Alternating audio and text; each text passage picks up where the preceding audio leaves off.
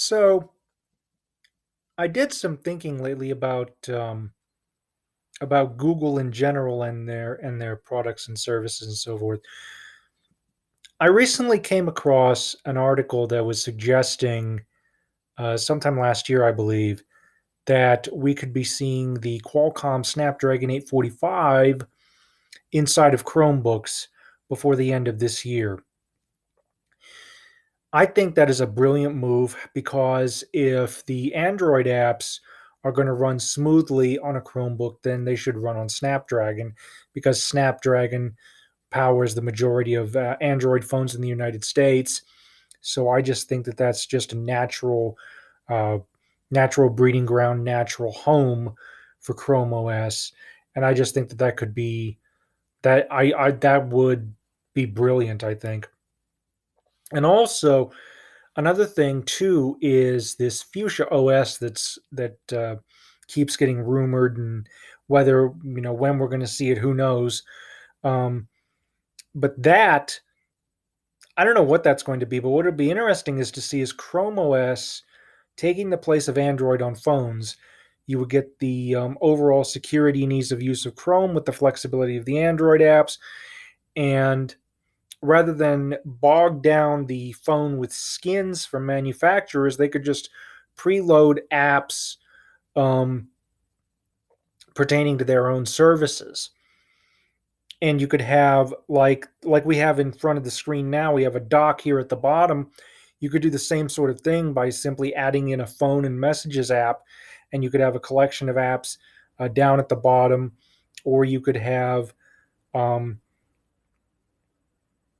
your typical app grid, which if you have a convertible Chromebook, you just flip it over and you activate the start menu, or the search menu rather, and it would bring up a grid of icons. um, or if you're on the home screen, it'll just display those icons by default. I think that Chrome OS just shrinking down into a phone from its tablet variant once the kinks are worked out. Okay, because I know that things are a bit bumpy, but I think that in the long run that would be an interesting move to see. Something else that would be interesting to see is my is the experience that one would have with a smart display. I am considering a Google Home Hub for my birthday, and there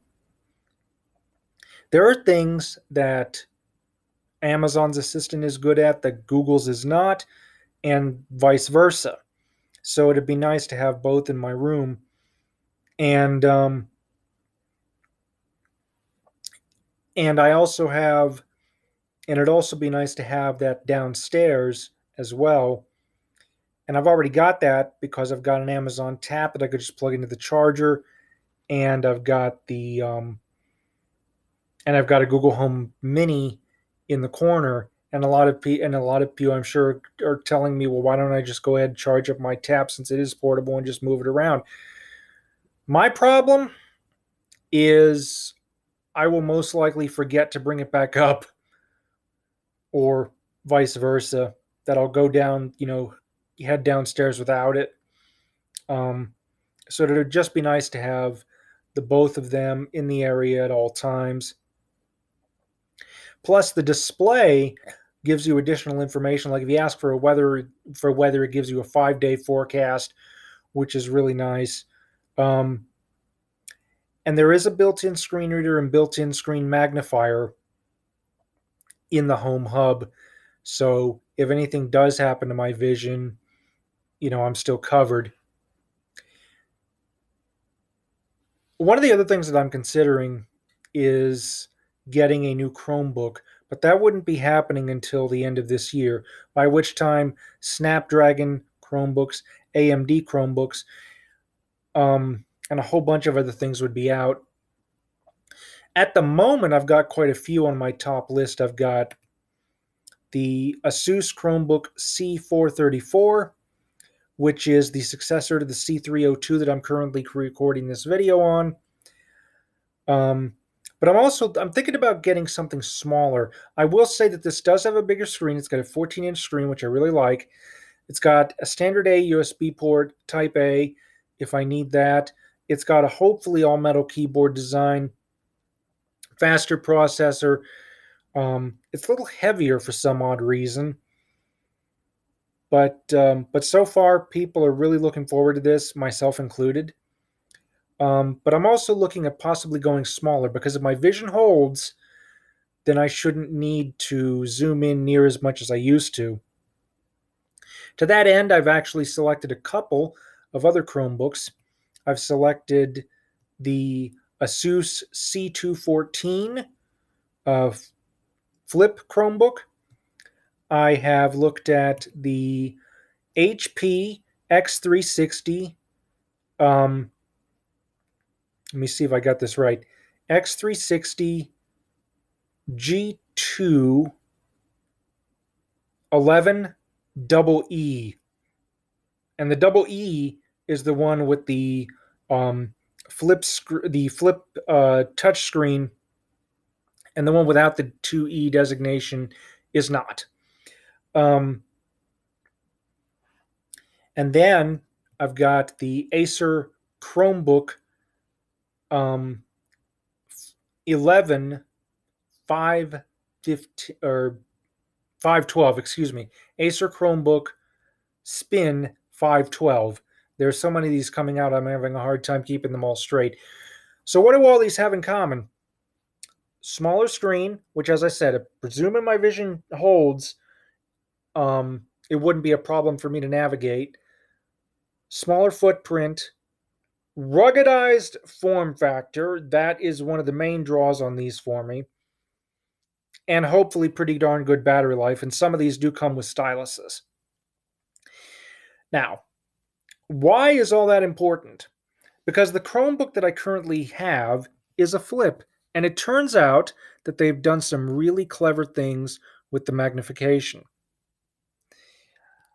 So I am going to flip my monitor over and I am going to zoom in and pan around. This is one of the most awesome things that I have ever been able to do because this is a system-wide, look at this, system-wide pinch to zoom. Why can't other touchscreen magnifiers do this? Even Apple. You have to do a double touch and hold or some such thing. I personally just use the controller, and once I have a zoom level picked on Apple, I just stick to it. Not with this. Look, I can just pinch to zoom throughout the whole system. I mean, why hasn't anybody thought of this before? And this is just awesome. So another really cool thing is, you probably saw the red ring around the arrow. If I switch us back into the normal mode, I can zoom in here, pan around, then I'm going to go here, and you probably see this red ring around the cursor. So we've got cursor tracking, we've got button tracking. If I copy some of this text here, and I can bring it in to this app, Voice Aloud Reader. Today's news includes Target, Taco Bell, Speedway, and more. And if I click this button here, the little clipboard. Do not attempt to repair or open its case. This product contains no user serviceable parts. Any unauthorized attempt to service or replace internal components will void the product warranty. So I can use the keyboard for fixed amounts, or I can pinch to zoom like so. And I can copy from the clipboard, or I can do this. So I'm going to go back to the touch screen, and I'm going to go to complete touch screen mode now. With that click, everything has been confirmed. And now the interface is going to change. You probably saw that. The top menu items with the close and minimize and whatnot, that's gone. And now I'm going to open up Firefox. And we have an article here says Apple Pay will soon work at Target, Taco Bell, and more locations. So covering 74% of top US merchants. So what I can do here is this is the Android version of Firefox. So I just go up here to the three dots, double tap, and double tap here on the app voice aloud icon. Oops.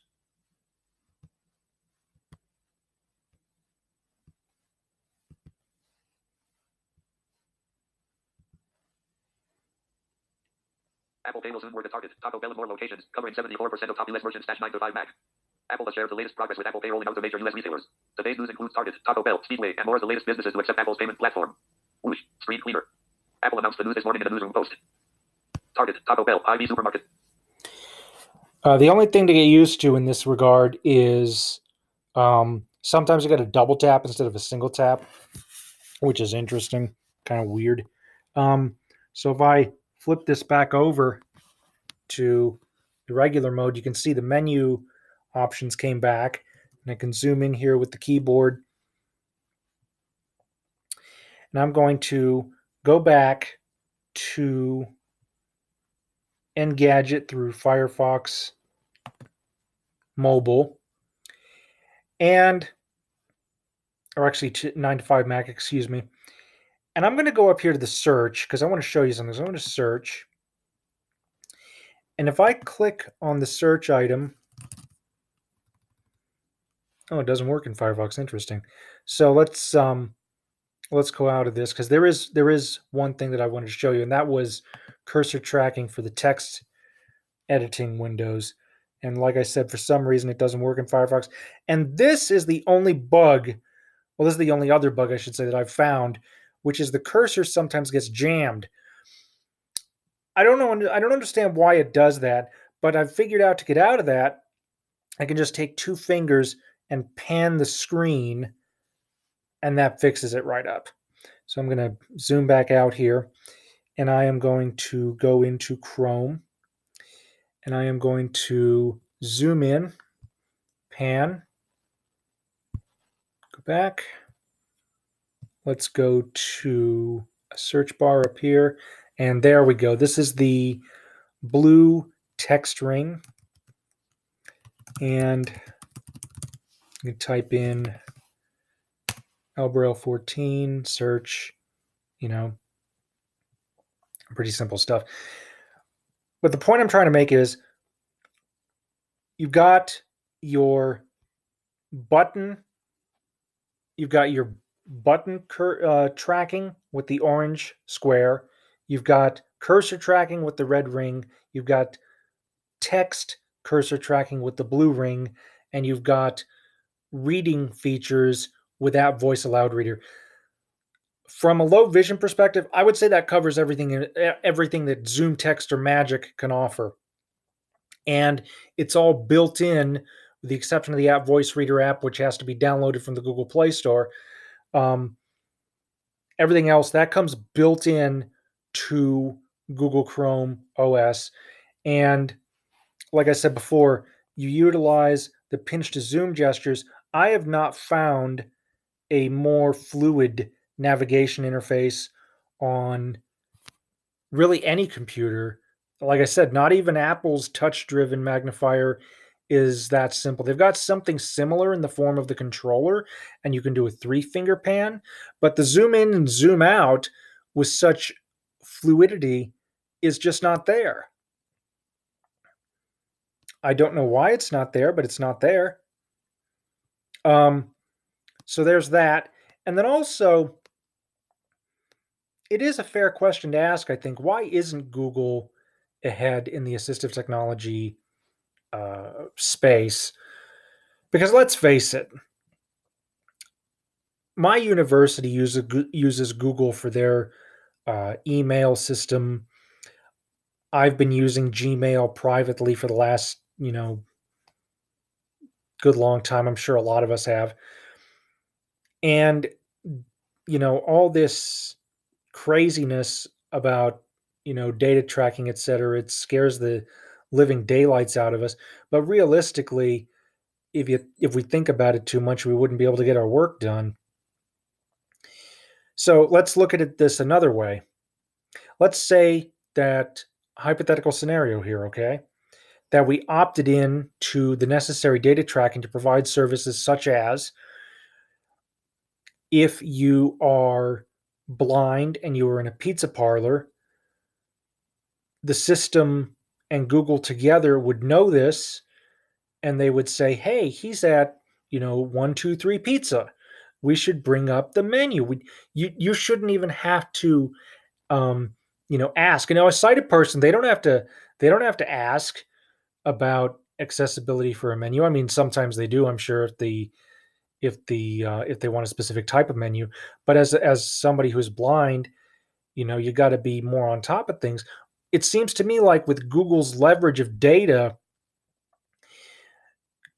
they should build a system in such a way where you don't even need to worry about it. You literally just walk into, and again, this is presuming you opted in, but you should be able to just walk into a place and then pick out your smartphone. And the instant you do that, they give you an alert saying, hey, we've just seen you've entered 123 Pizza. Would you like an accessible menu? Or if you're in a wheelchair, and you're trying to plan your route,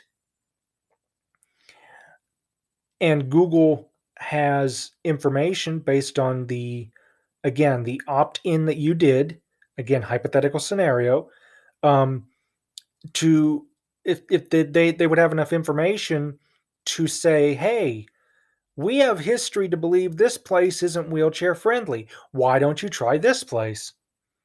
And I think that's the sort of usefulness of data tracking that I honestly think would be a very good thing. You know, so I mean, think about it. With why isn't Google out in front with all the stuff and all the knowledge they have? It seems to me like they should be out in front. They should be leveraging all their technology, all their artificial intelligence stuff to bring life, bring a more productive and peaceful life for people with disabilities. They should be out appling Apple. And yes, I just said appling. That's a word now. It's a thing. Um, they should be out appling Apple with their massive database. They could build a truly innovative, accessible system, one where, like I said, you don't even have to think about your needs. It knows, like with a Chromebook, for instance, you walk up to a Chromebook or log into an Android device, and it knows based on your account history and your device's history, like, hey, I see that you logged into a new device. I know that you have these settings, this customization, this font size, this theme. Let's turn it all on for you. Now, yes, I know that you can back that all up, but I personally have never tried that, so I don't know what the details are. But I do think that just like you shouldn't even have to worry about it. It should just happen. A lot of sighted people, they don't even think about this sort of stuff because they don't have to. We should be at that same level where we don't have to think about it. It just happens. The technology knows our needs and can provide for us our needs so that we can focus on the content, we can focus on the work, we can focus on the play without needing to set anything up. It just seems to me like that is the sort of thing that if it were done properly and responsibly, I think that such a use, that would be the number one use of data collection in my mind. If that were done responsibly, I think that could be a real plus. That would be just awesome. But what do you guys think of any of this? Thank you for watching, comments are welcome, and have a nice day.